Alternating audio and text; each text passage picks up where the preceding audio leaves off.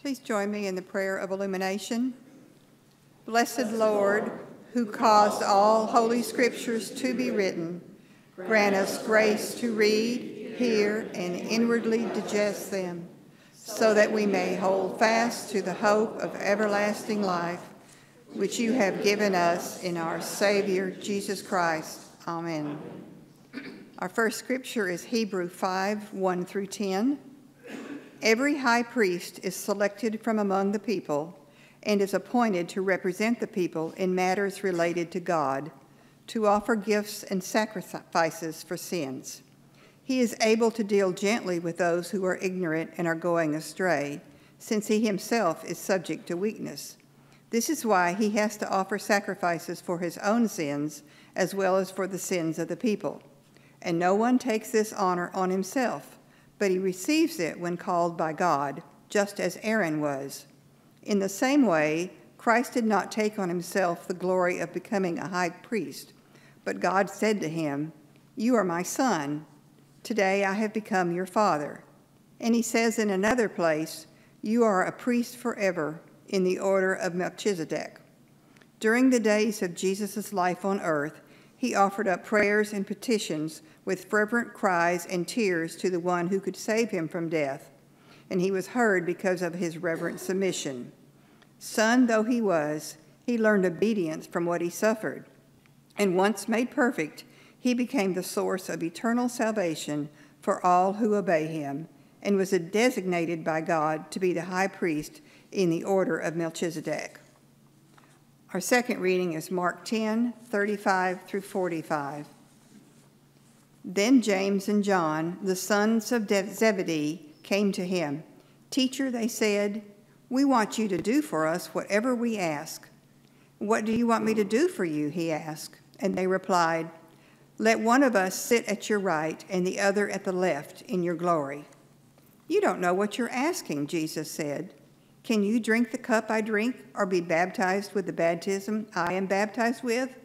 "We can," they answered. Jesus said to them, "You will drink the cup I drink and be baptized with the baptism I am baptized with. But to sit at my right or my left is not for me to grant. These places belong to those for whom they have been prepared." When the 10 heard about this, they became indignant with James and John.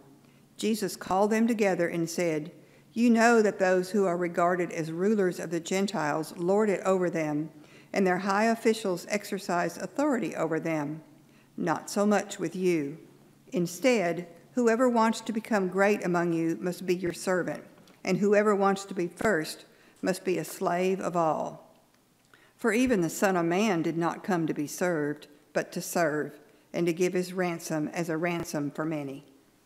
This is the word of our Lord. Thanks be to God. Amen.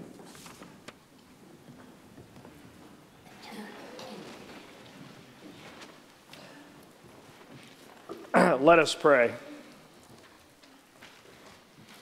Most gracious Heavenly God, may the meditations of my mind and the words of my mouth be holy and pleasing unto you. Amen. That is bold. Can you believe what James and John just did? I'm stunned. I don't know about you. Sometimes I read scripture and I'm like, say what? I mean, they just straight up asked for it. They walked in and said, "Jesus, we want you to do for us what we want you to do. Are you going to do it for us?" And they're like, "We want to sit on the left and right in your glory." I mean, smack.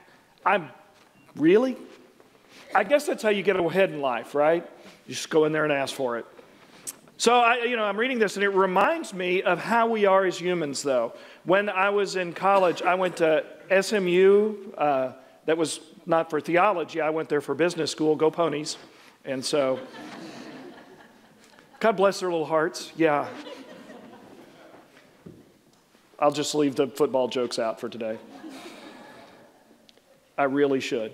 So, while I was there, we were doing a fundraiser. I was in a fraternity and another sorority with us, and we did this fundraiser where we would build a giant Peruna, which is the pony. And the bottom of it was, about this high. And the legs were made of telephone poles, and it were these barrel hoops, and we would bolt it all together, put chicken wire around it, and then we would gather aluminum cans, and everybody would bring their aluminum cans, and then we would take them in and trade them in, and we'd raise, $200. We were in college. I don't remember what the charity was, nor did I care. Did y'all go to college? Yeah? Just keeping it real. So we would go and we would build this thing in the middle of SMU's quadrangle, right in the middle where they had one of the big fountains. And so to set this thing up, we'd pull cars in the middle of the quad, pull these two things up, hold them with ropes, and then bolt this thing together, and then, put it all together. And we'd be up there working and doing this kind of all day long because we didn't care how long it took. Seriously. And so somebody from the newspaper showed up and wanted to interview the person who was in charge. And it just so happened that year I was in charge. And I was up on Peruna by the neck, bolting it together. I remember where this was. And somebody said, "Who's in charge?" And one of my good friends, a fraternity brother, said, "Well, I am, since you're interviewing." Like I couldn't hear him. And went over and he was interviewed. And, I didn't really care. I have issues with trusting media. It goes way back. So I was like, if he wants to be in the newspaper, my objective of most every day is to stay out of the news. Just, amen. Yeah, watch the news and see which story you want to be in. If it bleeds, it leads, right? So anyway. So it wasn't too many hours later, we're trying to finish up, and the police show up. And they come walking up, and they ask the same guy, "Who's in charge?"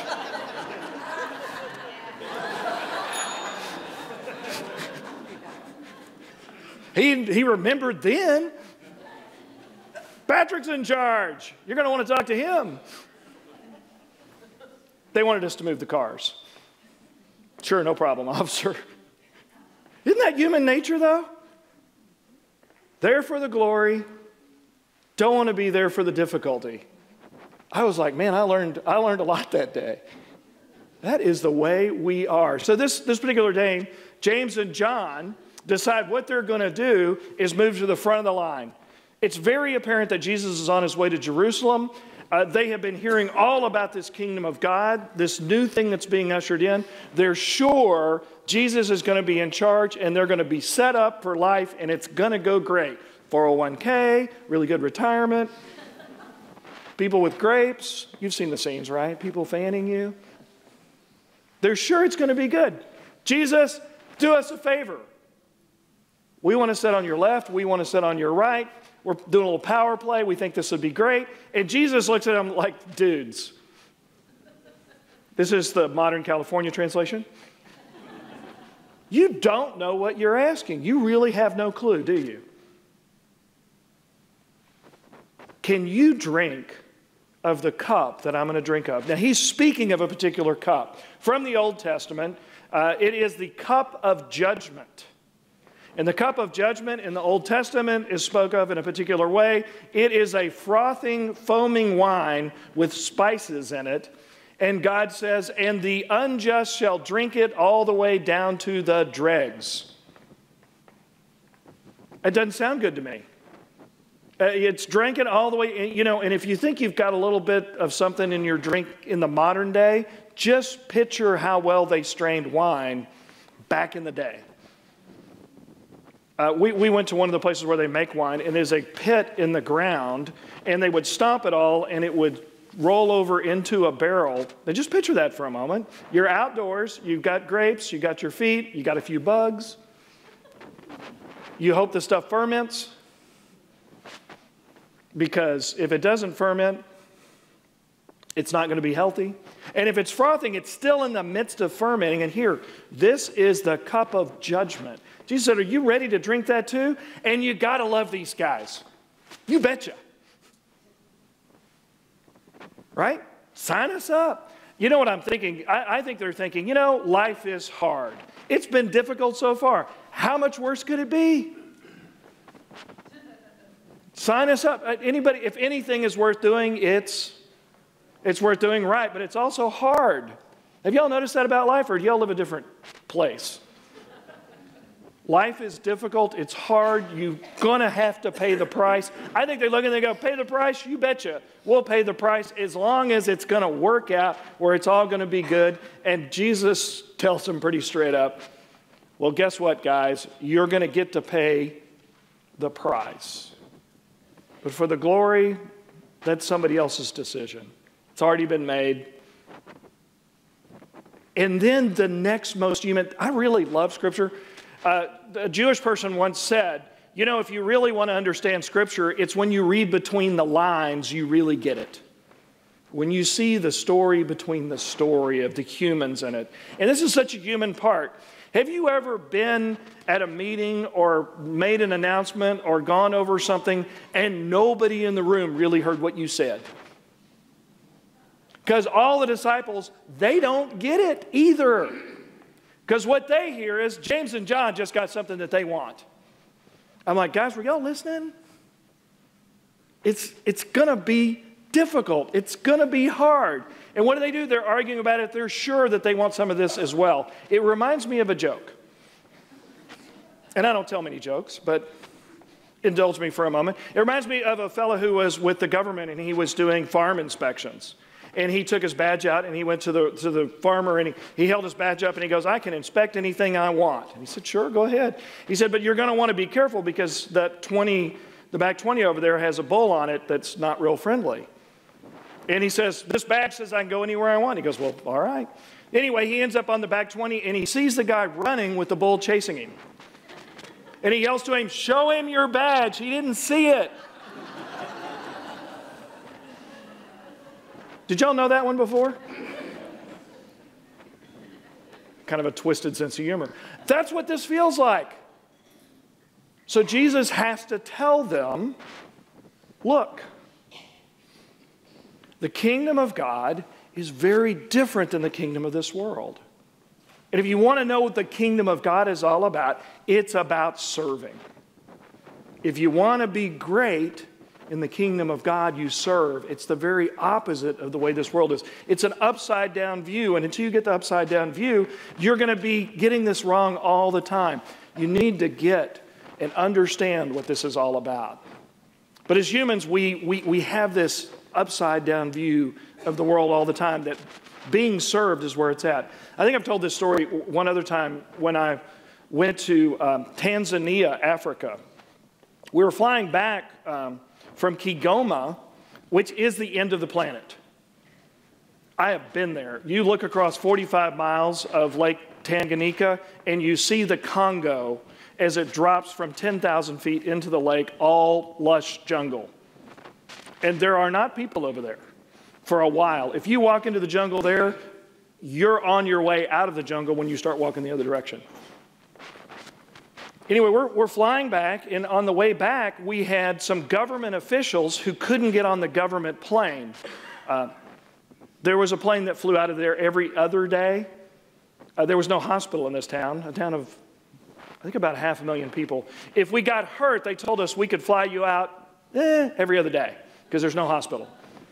So don't get hurt. So the president of the country, his wife had been in town, and she had all these government officials, and some of them had to fly out with us. And one of them was sitting, you know how you sit in a plane and there's one right across from you? So we're facing club seating next to each other, and I'm riding next to somebody who's from Germany, and the government official's right across from us. And he had had a few beers, so he was being truthful. Have you ever noticed that? You put a few beers in some people, and you don't wonder what they're thinking anymore. And he was telling me how much he disliked Germans, which was handy because I had one sitting next to me. Don't you just love those moments? But he said something very interesting as we were talking about this. He found out that I was a pastor, and then he was very interested in me. And I think for this reason, because he thought as a pastor, I had some kind of political power. as if. There was some kind of following, so he was interested in power and authority. And so when we were talking about those kind of concepts, I said, the true meaning of leadership in the church is being a servant. And his answer to that was hogwash. Absolutely not. As a leader of the government, what it's really about is having other people serve you. Okay, I know where you are on this. The person who was from Germany sitting next to me was like, I think he's got this wrong. And I go, I think he's got this wrong, but he's got it just the way the world has it. What leadership is about in the worldly realm is being served, and what it's like in the kingdom realm is serving others. So our scripture today from Hebrews is really an interesting passage where we have both the priest being spoken about, but we don't have so much the prophet. Now, the job of the priest is described here. It's great because you've got a job description for what the priest is. And the priest's job was to represent the people to God.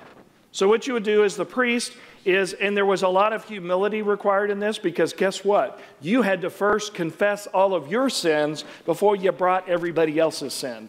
If you want some humility, just be drugged before God on a regular basis with your own sins.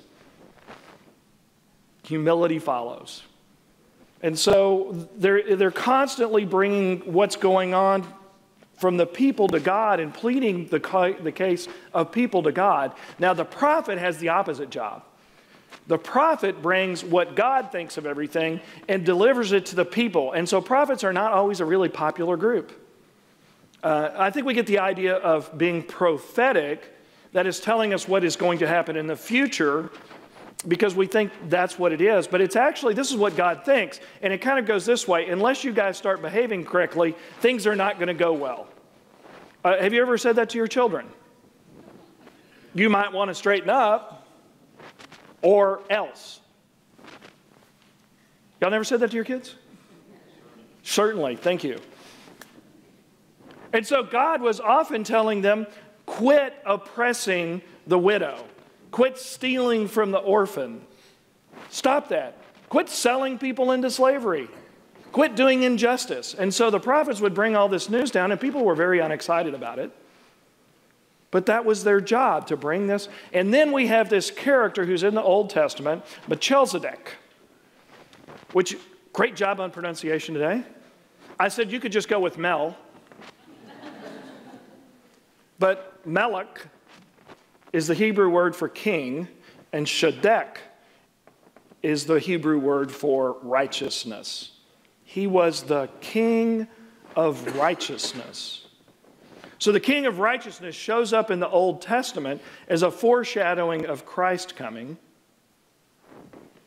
And in that, we see the picture of both the prophet who is righteous and the priest who is pleading the case for the people.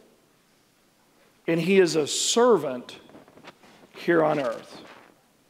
So here we have Jesus coming as what? A servant and righteous.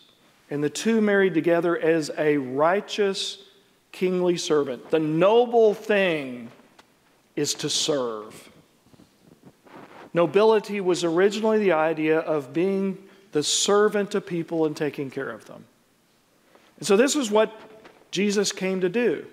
He says, this is what you are to do. And this is what the kingdom of God is like. It's upside down. It's backwards. It's the opposite of my friend on that plane. It's not about being served.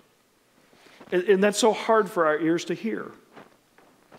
So in that process, I think when we take a hold of that and we finally decide, well, we're going to go and serve, there are at least two things that come out of that. And here are the two things I want you to kind of take away from serving. When we go and serve people who we think are less than us or can't pay us back or can't do for us, when we go and serve people we don't like, even better. When we do that, it helps form us into the likeness of Christ, because it is a place where we must die to ourselves. If you want to be uncomfortable and you want to kill the flesh, the sarka, the flesh that's in us, go and serve people in the world who can't pay you back. And in doing that helps form us into the likeness of Christ. The other thing it does, number two, is it draws us closer to each other and to Christ. When we go and serve people, it draws us closer to each other and it draws us closer to Christ. And so I'm going to give you a couple of examples of that. Now, I know in this church we have quite a few teachers. Don't we have teachers here? Former teachers? Y'all can nod. You can raise your hand. Yes, thank you. And I'm going to suggest you did not go into teaching for the glory or the money. I didn't get an amen? Amen. You don't go into teaching for the glory or for the money at all. And you know what? It doesn't take you long before you find out you are going to get to serve people. You're going to have the opportunity and you get to serve people, especially if you've got the little ones, right? But as they get older, it's just different. And so in serving people, one of the things that's really interesting about teaching is have you ever had that student who just didn't get it? And God bless their little heart. You're not sure they're ever going to get it. And guess what you get to do when that goes on? If they're really trying, what do? You give of yourself and you work hard with them and you work at it. And as longer you do it, then all of a sudden, if God is willing, they get it. You experience that? Yes. And in that is inherently the glory. In that is also something else, a connection of a deep level with that person you didn't have before. Have you ever noticed that? In that moment, whenever you've struggled and you've worked and you've slaved and you've done all these things, in that moment there becomes this human connection that you did not have before. And in Christ's work, that's what happens to us as well. When we step into that place and we do it. In my days of banking, I used to try to talk people into borrowing money.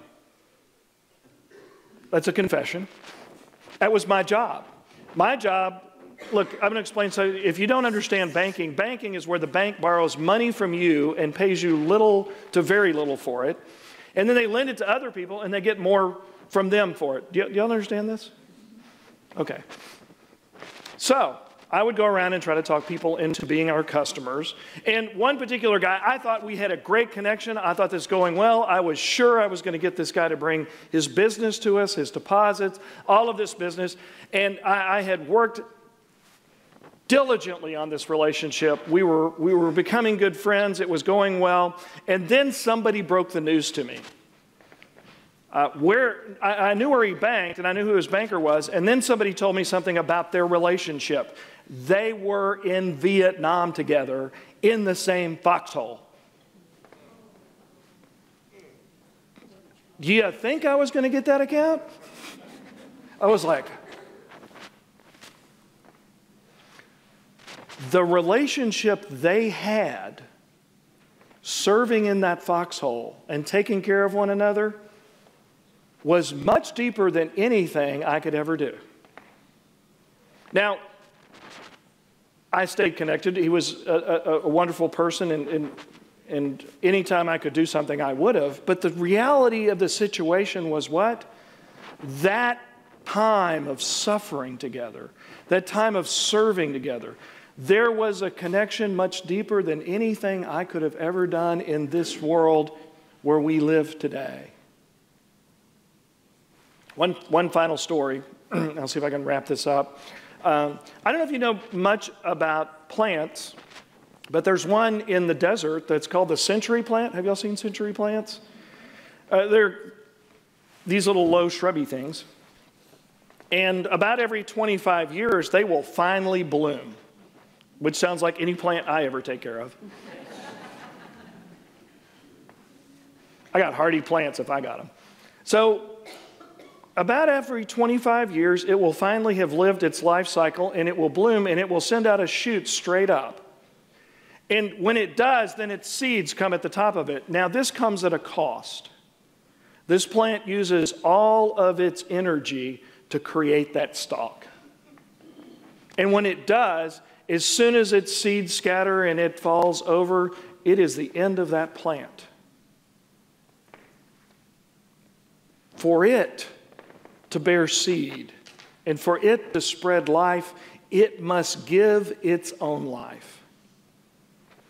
And it then gives hope and seed and life into a desert world. And it declares hope. But in its stalk is its glory. My prayer for you, my prayer for me, is may we live our lives as servants who in giving our lives, we find our glory in Christ. In the name of the Father, and the Son, and the Holy Spirit. Amen.